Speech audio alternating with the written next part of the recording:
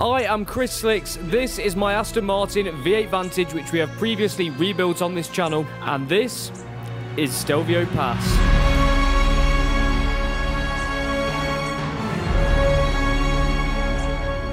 And in this video, I'm going to be sharing with you guys our journey from Leicestershire in the United Kingdom all the way to Stelvio Pass with quite a big detour. Trust me, you're going to want to stick around for this one. It's been epic.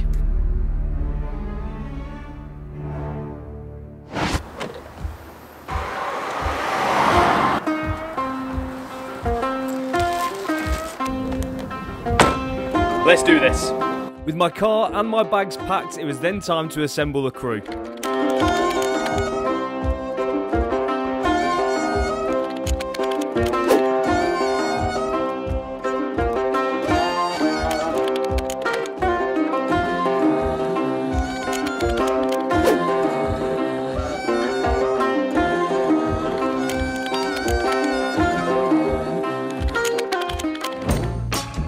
With possibly the strangest trio of cars collected, a turbocharged Micra and 2 Aston Martins, we could then head down south to catch our ferry from Portsmouth to St Malo.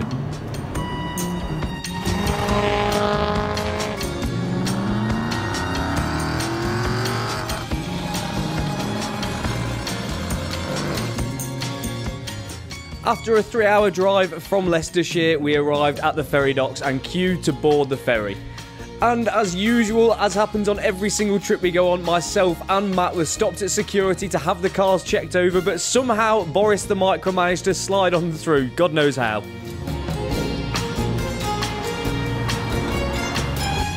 After we'd slid through security, it was then time to board the ferry for a short 12-hour journey into France. So that is the first stage of our journey complete. We have now made it into France. There's step 1 complete, and the weather is not looking the best, so hopefully it takes a bit of a turn for the better. Before we can head off to the first destination on this road trip, the first job was to fill up, which I'm sure we're going to be doing plenty of times on this trip.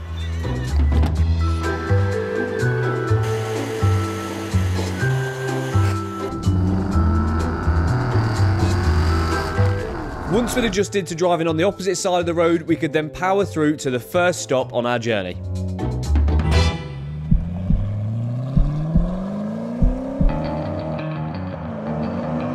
So ladies and gentlemen, I would like to welcome you to Le Mans, the home of the 24-hour race, probably one of the most dangerous on the racing calendar, and it's still going to this day. And this epic race bred one of the biggest feuds in motorsport history between Ferrari and Ford, which then resulted in the GT40 being completed, which then actually won the 24 Hours of Le Mans. In 1963, after months of negotiation, Henry Ford II was set to buy Ferrari from Enzo Ferrari himself. This deal then went sour and left a bitter taste in Henry Ford's mouth, meaning he wanted to create a car that was going to completely destroy all of the Ferrari vehicles. After 3 years of trying, Ford finally succeeded in this, taking 1st, 2nd and 3rd place with the GT40 at the 24 Hours of Le Mans.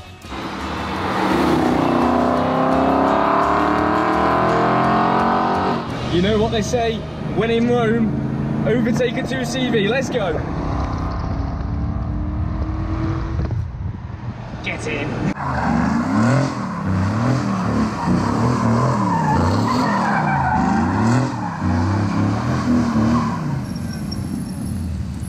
Sorry.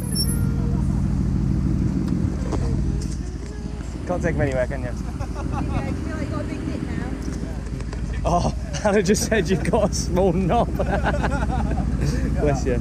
So now we've established that Matt's hung like a shrimp, we can crack on with our journey.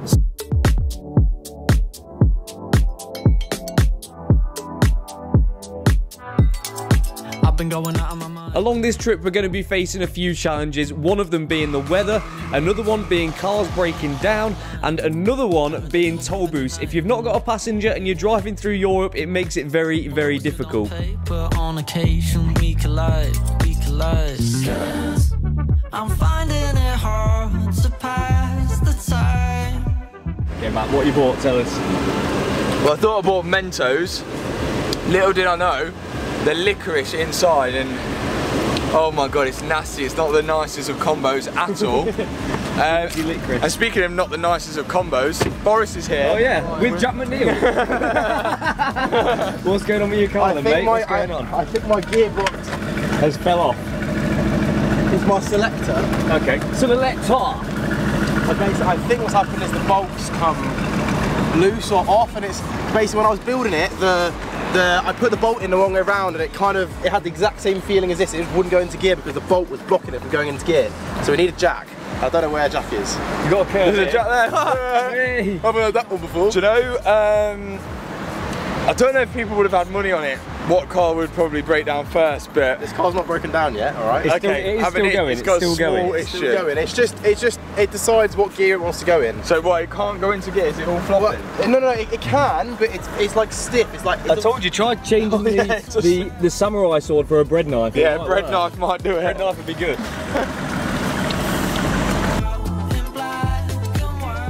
The first breakdown of the trip is completed. It wouldn't be a road trip with us guys if there isn't a breakdown, and luckily it was just a gear selector problem, which did happen again, but we managed to fix permanently after that point. But as the sun came down, we booked our hotel and we were ready for the first stop off for the night before we could crack on to the next part of our trip the next day. I don't wanna be just another one of your skeletons. Starving, man. You won't dip the pool? No, not at all. Bruv, I'll go in the pool. Right now. Tradition on our road trips is to bomb every single pool along the way, and this one makes no exception. That was lovely. Unbelievable, Jeff. After a quick dip in the pool, we are rejuvenated, rested and refreshed and ready to hit the road again. It's a really bougie dipstick. That's proper overdone, isn't it?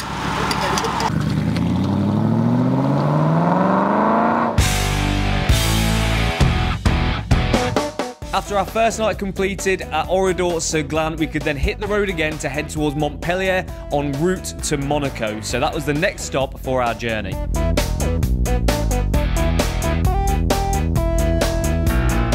What'd you guess, Matt? How many litres? 26. I'm going to guess 17 litres. Chris, what was your guess for litres? 16. Moped!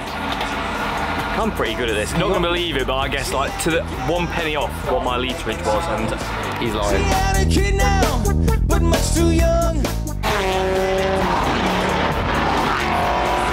Now 4 fill-ups into our journey, you can tell the Astons were drinking fuel, but the Micro is needing more fuel than us due to such a small tank. En route to Montpellier, we stumbled across something quite special, the tallest bridge in the world, the Milau Viaduct. This bridge is 343 metres high and 2,460 metres long, and is that tall, sometimes it can even be above the clouds.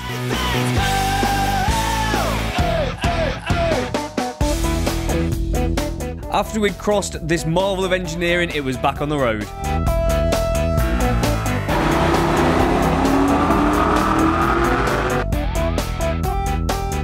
And as night drew in, we pulled into Montpellier for the next stop at our next hotel, but we managed to lose Jack along the way.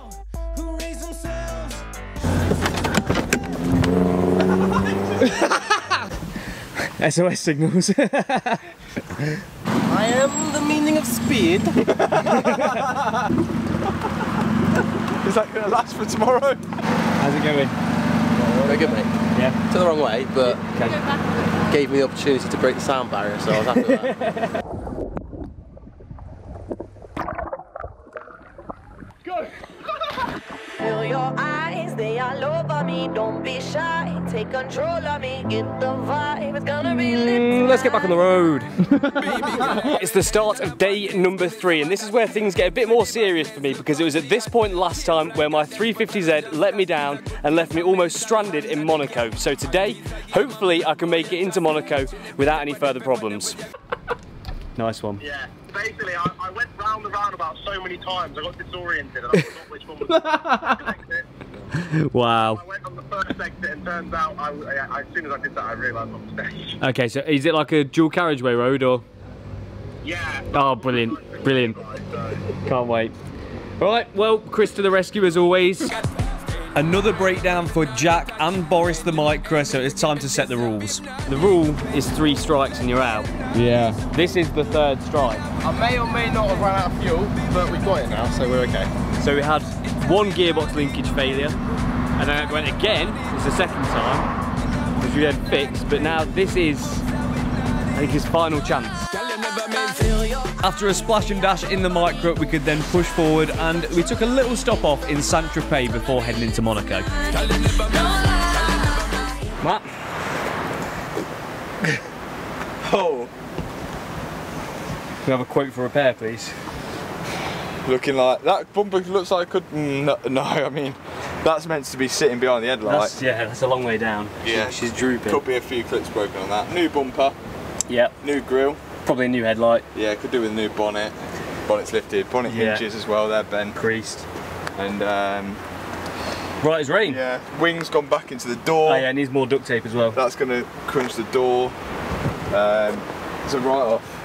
You can't repair that unless you're a registered. Yeah, unless you're a registered engineer, that's not repairable. That is definitely not repairable. Yeah. It's failed the vibe check though, because there is 0 pina coladas. There is, yeah. There's a red berry colada. Oh, red berry colada. It's a big tent. Red berry coladas. Okay, taste test.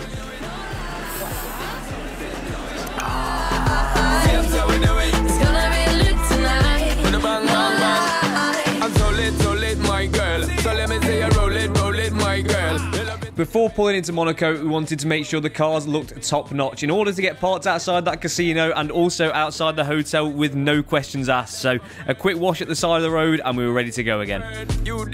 So the cars are now looking a bit more presentable and I think they're Monaco ready. I've got a lot of hopes for the Aston. We've only got about a 2-hour drive left to do, so fingers crossed it can make it and we can do better than last time. The sun had gone down and the tunnels of Monaco were screaming our name as we powered through them and headed into Monte Carlo.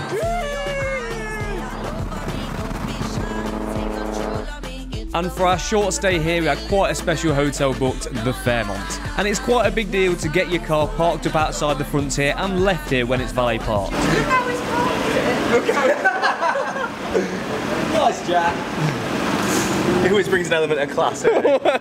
Oh shame, look at him. And we are parked. He is flexing that Micro. Flexing it. I know, he does not give a fuck. He doesn't. He doesn't. The vibe's gonna be lit tonight. I think The thing is, Jack owes us a Nobu after this. It's not going to be quite expensive. couple of quid. Yeah, It's like a 10, 20 quid, something like It's that. 2 for 10. 2%. It's when I buy just like a bread roll. And also, you know, when you get a bus round here, €1. on the back of the bus ticket is actually a voucher to get it for £1.99. Oh, is that? Yeah. Oh, so you should get the book. So with the cars parked in prime position outside the Fairmont, we could go to sleep and enjoy the next day exploring the sights and sounds of Monaco, home of the rich and famous and the ultimate place for car spotters.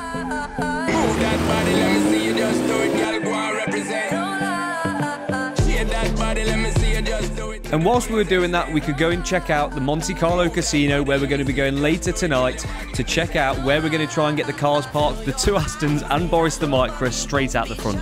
Take control of me, get the vibe. It's gonna be lit tonight.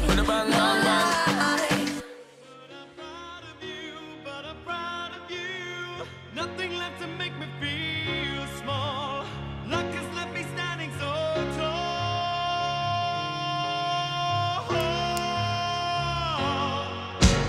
Gold, always believe in your soul. You've got the power to know you're indestructible. Always believe it, 'cause you are gold. Light that you found to. In our finest Monaco attire, we took a short drive round to the Monte Carlo casino in hopes that we could get all 3 cars parked out the front before we went in. Always believe it.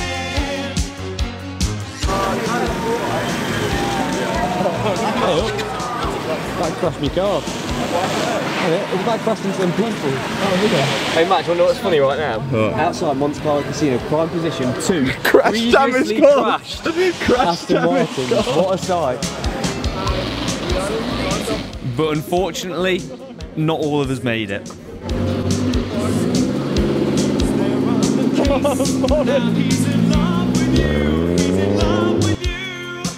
So once we'd got Jack back in our group, we could then hit the casino and see if we could leave at least without losing money.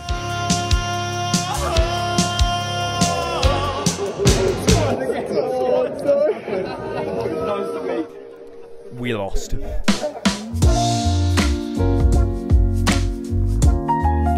The next morning we were feeling humbled by the Monte Carlo casino and wanted to get straight out of Monaco. Before we left though, it only seemed right to take the cars to the last place we did on the last road trip.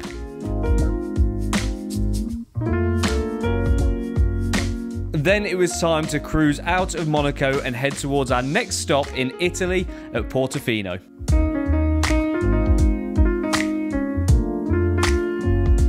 This is possibly one of the most scenic motorway drives I have ever took straight along the coast, but it's safe to say that Portofino is not necessarily car friendly. Can I just say, this part of Italy is no fun to drive in. Moped drivers do not care. The roads are so tight. It ain't fun. It ain't fun. After we'd squeezed the cars through spots that felt like they were only meant for motorbikes, we'd finally arrived at our hotel for that night. Maximum stress mode right now, Jesus Christ.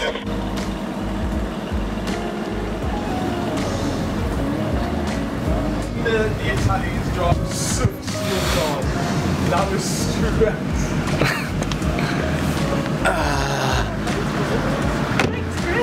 Thanks, Chris. Wow, that was stressful. Again, all 3 cars parked right outside the front of the hotel, and then it was time to go and enjoy Portofino, one of the most beautiful little seaside towns I have ever seen.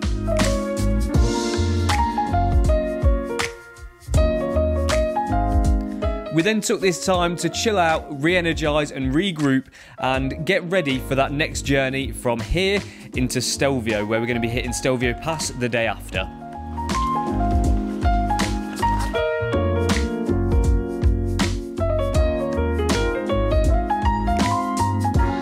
You hand it back to him and you're like...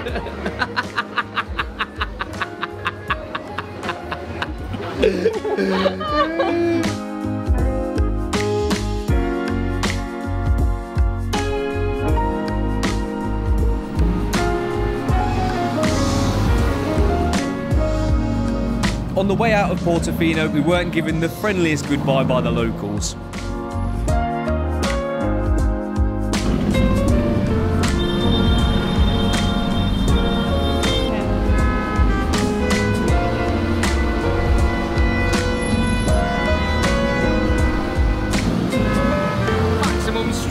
Once we'd battled our way out of Portofino, it was safe to say we weren't going to get the best days driving today, because instantly we were met by traffic jam after traffic jam on the way up to Stelvio.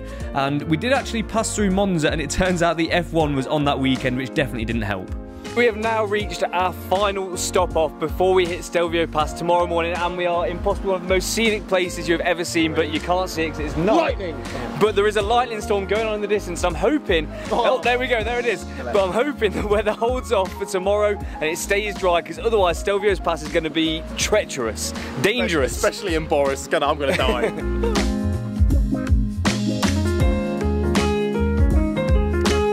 We then took this time to relax and take in the sights of this incredible thunder and lightning storm and get ready for the next day.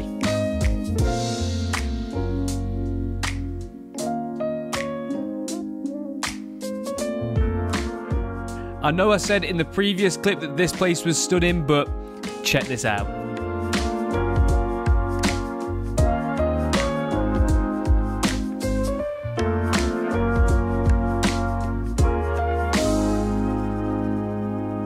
We are now set to leave our hotel and head towards Stelvio Pass. The Astons they're all doing well, to be fair. All the cars are doing well. They're all looking filthy, but now they've done their stunting. They're ready to be used properly.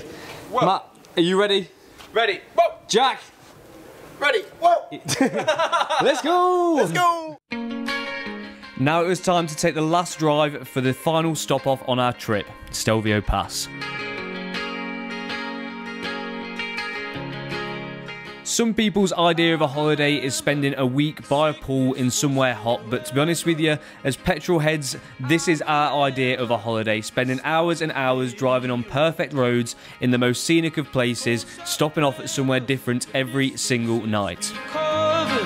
The fist fights on the beach. And it's 100% something I would recommend doing. If you have a car that you love, take it somewhere different. Take it somewhere that puts you out of your comfort zones and make memories with people that you'd never thought you'd make.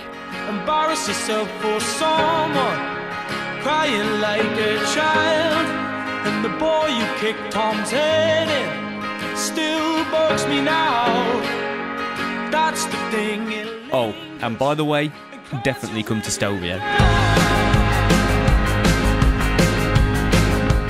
I think if you're into cars in our generation, it's every single person's dream to relive Top Gear, and that's exactly what we're doing here. And obviously we'd seen this road on there before, but we still weren't ready for how good it was.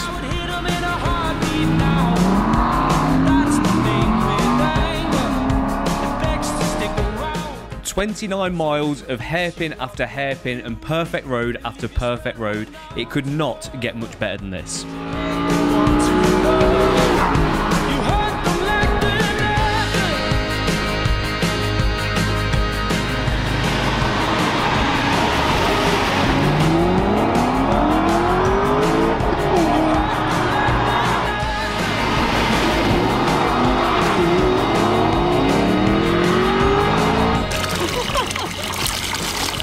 Is it good?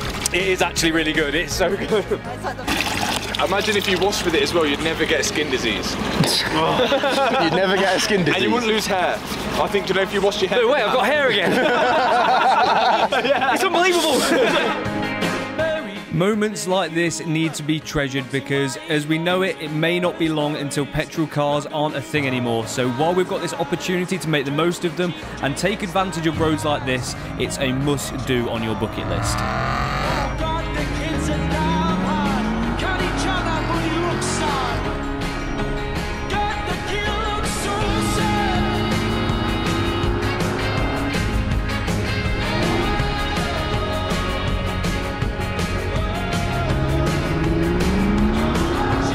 We spent the whole afternoon screaming up and down this road with 2 V8s and a 4-cylinder Micra and having the best time of our lives. And let's take a minute to remember the cars that we have brought, the 2 Astons which have performed faultlessly, but I think really the star of the show is Boris the Micra, the car that no one expected to make it. At this moment in time, I couldn't feel more grateful spending time with people I enjoy spending time with, doing something that we are all passionate about, and also sharing it with you guys at home.